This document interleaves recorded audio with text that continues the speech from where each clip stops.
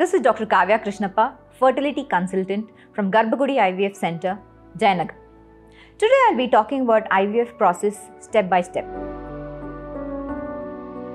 The first and the foremost step is when a couple comes to us, we go through their detailed history. We ask them about every single thing about them. And also we ask about any other medical conditions or allergies. And also we might do a baseline scan for them. And after the routine blood tests are done, then we plan out the IVF cycle for them. So we call them for the next visit. That's the step 2. So when we call them for the appointment on a day 1 or a day 2 scan, then during this period or for the day 1 and day 2, we do a baseline pelvic scan wherein we look into the ovaries. Both the ovaries, the number of the follicles are seen and the follicles are measured. If most of the follicles are around the same diameter and usually varying between 2 to 6 mm, then if you are happy with the number of follicles that are there and if there are no cysts, then we send for the blood test. So if the blood tests are fine, then we go ahead with the stimulation. So the stimulation, that is the step 3, which includes injections, the hormonal injections which have to be taken at the same particular time every day.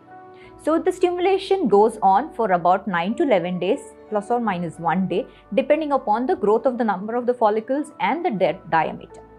So in between this stimulation, we can call the women on alternate day. Every day the women will come and take the injections, and we might as well call them for scan every 3rd day, or sometimes we call them on alternate day also for the scan. And sometimes we do ask for blood tests as well. So in the scans, we look into how many number of follicles are growing, how much they are growing, and also by the blood test we know about the rise in the hormonal levels. Especially we test for estrogen levels and the LH hormone levels.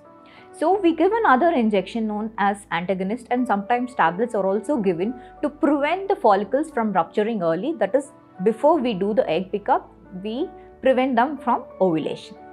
So once the follicles are ready, the next step comes here wherein we give the trigger injection. So we are happy about the size of the follicles. Most of them are mature, that is most of them are beyond 15 mm, at least most of them, 3 to 4 of them are beyond 17 mm. We give the trigger injection.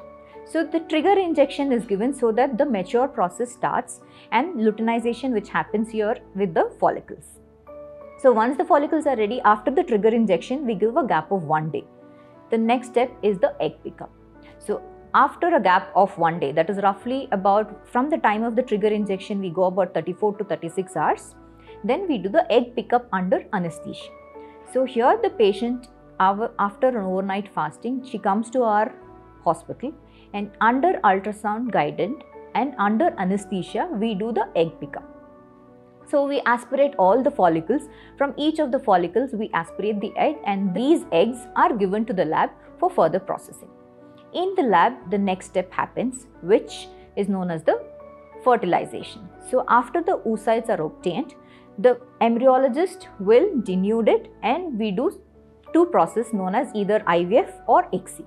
If we are planning for an IVF, we do not denude, that is, the cells around the oocytes are not removed, and the oocytes are kept in a petri dish around which around 75,000 of the sperms are left in the petri dish overnight for the fertilization process to happen naturally. If in case of an ICSI, what we do is the single oocyte is taken and the embryologist will select the sperms which are seen under electron microscope. They inject the sperm directly into the oocyte. This process is known as ICSI, that is intracytoplasmic sperm injection. So after this, after few hours, the next day we will see how many of these oocytes are fertilized. That is, the process of embryo has started in them. Embryo formation has started in them. And we look into the further process, and then on a day 3 or a day 5, these embryos into the uterine cavity, that is the endometrium cavity. If we do the transfer in the same cycle, it is termed as a fresh embryo transfer.